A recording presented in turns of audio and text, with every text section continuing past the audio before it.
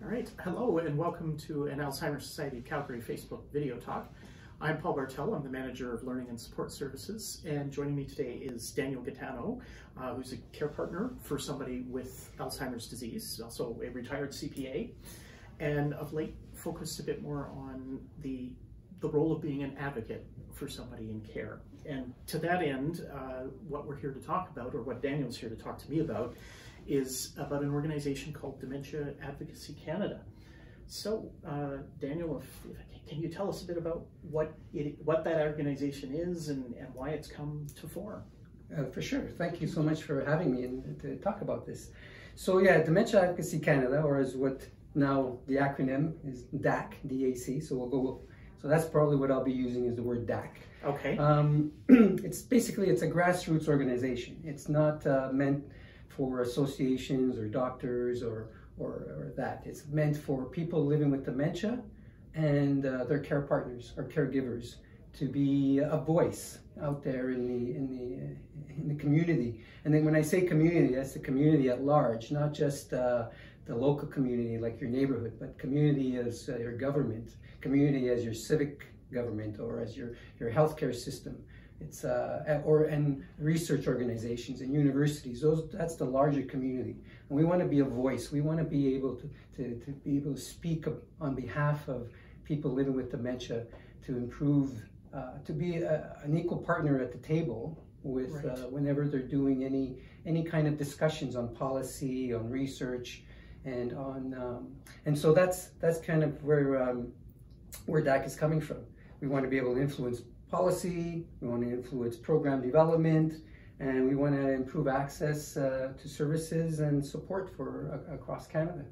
The executive is made up of members right across Canada from BC to Nova Scotia. So, and we have a local Calgary representative on the executive, and again, we have a good base of start here, a good base of members for our grassroots organization. Yeah, no, that's good because I know one of the concerns is always that a lot of decisions get made about people with impacted by dementia without necessarily a lot of their involvement. That's for sure, and I think that's improving, but I think having an organization like DAC being out there and being recognized by organizations other than internally, it will definitely help towards that. I mean, DAC was formed based on a group of both caregivers and people living with dementia back in May of 2018 in Ottawa when they were part of the discussions of the conference with regards to the National Dementia Strategy. Okay. And they all connected together and realized that they all had a common goal, and they thought there was a gap out there in terms of that voice. And so that's how they came about creating Dementia Advocacy Canada. Great. So what kind of goals is the organization working towards? Well, there's a couple of things. One, of course, overall, which is not specifically one of the current priorities, but is kind of making sure there's an awareness of dementia, trying to minimize and reduce the stigma out there. Right. But that's in everything we do every day. So it's not implied specifically in a specific goal. But we have three advocacy priorities. There was a survey that was done to all the members, and based on the results of the survey, it came out to trying to get a dedicated system navigator for people living with dementia, especially when they're first diagnosed. So that help people to ensure that they get and understand what all the services are that are out there in their local community. And also try to establish federal regulations for core competency and a standard of excellence for dementia care. So the quality of care for people with dementia. And the third is to have a rehabilitation to live as well as possible for people living with the dementia diagnosis. Okay, those are three very lofty. Those are very lofty. priorities. Now, it's not to say that that's going to happen overnight. Again, at this point, I'd say we're a smaller organization. There's maybe 200 members, but you build on momentum. Yeah. And the momentum hopefully will carry you through to being able to meet those objectives. And when I say they're lofty, it's not that they're not, I think they're really important. They're important, Just, yes, for sure. They're challenging, yeah, challenging things to do. It's a step-by-step method to get to those. So, but you have to start somewhere, and you might as well give yourself the true objectives that are going to be impactful. Yeah. So to that end, what kind of things has the group already accomplished, or what kind of things is it already doing? Well, currently, a lot of what's going on is it starts with a lot of webinars. We've had quite a few webinars, and we've talked about different topics that seemingly aren't necessarily talked about as much. We had the reducing the risk of getting lost. There was a PhD candidate that brought their project forward, and so that's a helpful topic for people, caregivers and the people living with dementia. We looked at different innovations that are being put out there by different organizations. 3 organizations came and did a webinar with us about what their kind of work that they were doing. We talked about the value of rehabilitation, as we mentioned. That's as part of one of our core objectives. And we've talked about the National Dementia Strategy. That was another session in terms of trying to understand what that's all about. We had people from the government speaking to those. Okay. And we also touched on sensitive topics, MAID, which is medically assisted in dying. So that's a sensitive topic that not a lot of people talk about, but we had, and remember, our group is made up of all kinds of perspectives on that, and we are open to all those perspectives. We're just wanting to make sure that the information is out there for people to make their own decisions on that. And the biggest thing that we did, which we feel was a good objective there, was that we were able to have in terms of the federal government forum on with the elections. We had a federal forum, all-party forum. I think we only missed one of the smaller parties, and it was a very good session. We had members from each party there, and it was a forum speaking specifically about dementia and what their positions were on it. And it wasn't a debate; it was an open discussion. And I think it was one of our more well-attended webinars.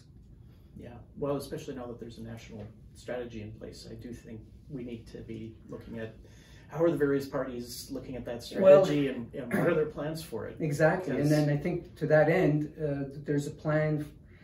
I think it's still in the works now, but to have and it came out from some of the comments that came from that forum, is to have a national conference, a national dementia conference in Ottawa. DAC wants to put one of those together. Probably, I think they're looking for next September. Okay. And included on that, hopefully, is a day on the Hill, where we would go to the Hill as a group and make our concerns heard by government and politicians.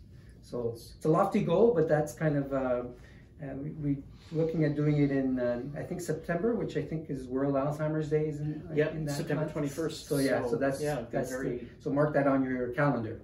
Okay, great.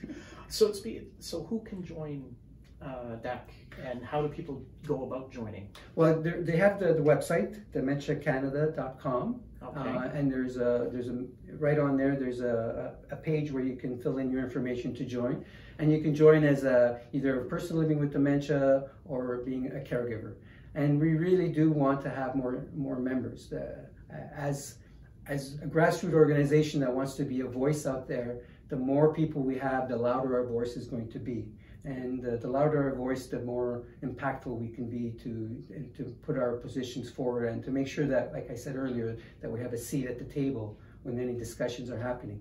I mean, we've already improved, we have organizations that are interested in us and being and interested in what we're doing. I think when you mentioned earlier about what we're doing, there's also, there's a Canadian Foundation for Healthcare Improvement. They have a survey designed to identify high-quality dementia programs. So they came to us to put that out there to our members so that they can get information from us. So there's organizations like that, and also CABI, the Center for Brain Health and Innovation. Yeah. They talk to us as well. So, we are getting our voices out there, but the more members we have, the louder our voice, and the more associations and government will want to making sure that we're part of their discussions. So again, you go onto the website, dementiacanada.ca. I think it's where is it? I want to make sure I give you the right one. I'm pretty sure. Well, we can certainly include it as a link in the. Yes, that'd be great if you could do that when we put up the video. So. Okay. Perfect. Yeah, so we'll make sure we have that right. Yeah, exactly. Thank you. And so, you know, the organizations for people living with a diagnosis and their care partners. Yes. For those of us who are in this kind of as professionals, you could also, are there ways that we can support what you guys are trying to do or be involved? Yes, you can definitely be involved. There are associations that are members, but they're not. They're not obviously directly impacted by it. But we do have associations that, and again, the same thing. You can go on the website, or you can contact the executive because the information is on that website for that. Great, excellent. Well, thank you for taking some time to come here and join me to do this. Well, and talk I appreciate it, and so. again, hopefully your listeners or your viewers will look to join, because I think that the more we have, the larger our voice will be. Yeah, exactly. Yeah, the bigger we can grow that voice. For sure. It's important for all of us. Yes. Thanks again for joining me, and thanks to all of you for joining us. If you have any questions on this topic or any other, you can reach out to us at 403-290-0110. Or at findsupport@alzheimercalgary.ca. If you want to learn more about Dementia Advocacy Canada, we will have a link to go with this video. And we'll be back in another few weeks with another video. If you have any suggestions for topics or ideas that you think it would be great for us to try and address in these, please let us know, and we will try to tackle those. Thanks so much. DementiaCanada.com. Perfect. Please join.